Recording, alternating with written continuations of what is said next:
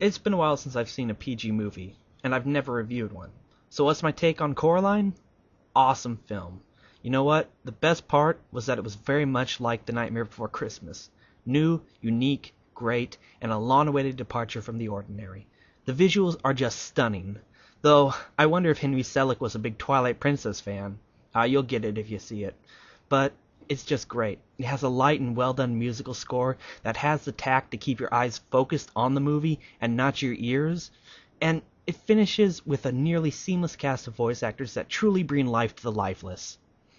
Before I go on, I want to talk about Coraline's director, Henry Selick. He was the director of The Nightmare Before Christmas, James and the Giant Peach, and Monkey Bone.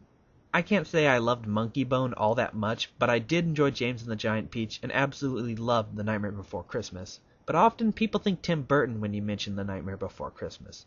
Everyone knows Tim Burton, and I enjoy his work as much as the next person, but Coraline is Henry Selick's work. He didn't write the story, that was done by Neil Gaiman in the Coraline horror novella, but he did a great job of taking it from paper to screen. So just keep an eye out for Henry Selick in the future. I'm sure his works are going to be good. I know I'll be looking out for him.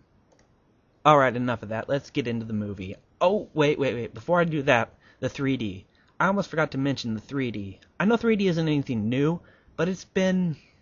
well, I don't think I've ever seen a 3D movie in theaters. Either way, it is a heightened experience, and the 3D glasses you get don't make you want to throw up or give you a headache over the course of the film. It does enhance a lot of the scenes with a few moments meant to be seen in 3D, but is it worth the extra $250? Not if you're light in the pockets like me, but I didn't have a choice. If you can see this movie without having to pay extra for 3D, go for it. If not, well, it's all the same, but the glasses just add to the film. Not worth it, but if you can afford it, you'll probably appreciate the added effect, and you'll know where that extra money went. Okay, now back to the movie. Coraline's star is, of course, Coraline Jones, voiced by Dakota Fanning. Coraline has moved away from her school, home, and friends to the Pink Palace, a house rented out to the Coraline's dull-as-dirt parents, the dueling Miss Forcible and Miss Spink, and the eccentric Mr. Babinski and his troop of trained mice, with Weeby Lovet and the cat who live with Weeby's grandma. Oregon seems to only produce crazy people. I can't argue with that, and apparently if you live in Ashland, you're super crazy. With Coraline's parents so caught up in their gardening magazine, not having any close friends, the odd people living at the Pink Palace, and the constant rain, Coraline has become more and more separated from her home and the people around her. Until one day she finds a key to a small door, a door hidden behind wallpaper, a door that's bricked up, but opens that very same night. Led by a white mouse, Coraline goes down the rabbit hole and into the other world. A world where she has caring and loving parents, a mute Weeby to be her best friend, interesting and exciting people living at the Pink Palace, and no rain to ruin her day. It's a world meant to make Coraline happy, catered just to Coraline, and as her life at home continues to stay the same, she becomes more and more engrossed in the other world with her other mother and other father.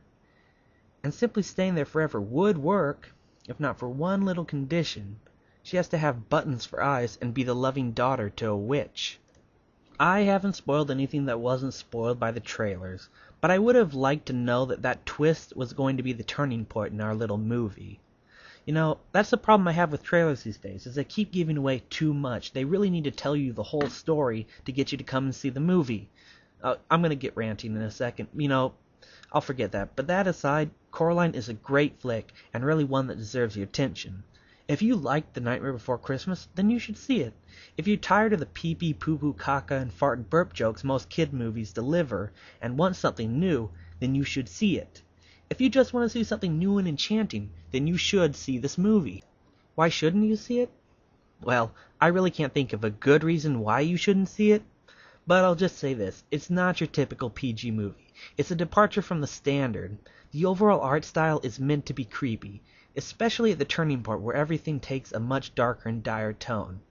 I could see some young children getting one or two nightmares, but it's nothing terrible and really shouldn't be a deterrent from you or your family seeing a good movie. I guess if I'm going to mention that, I may as well mention the scene in the other world where the other Miss Forcible and the other Miss Spink. During their performance, Spink comes up barely clothed and has... well, she's rather well endowed in the chest, and what covers it leaves little to the imagination. Or was that Miss Forcible? I don't know. Odds are your kid would just laugh at it. The kids that were watching it when I saw it sure did. but if you want to screen the movie before you take your family, keep your eyes out for this scene. So, my closing thoughts on Coraline. Go see it. It's better than Corpse Bride, more immersive than The Nightmare Before Christmas, and in my opinion, just better than a lot of movies that have come out over these past years. I give Coraline 8.5 other movies out of 10.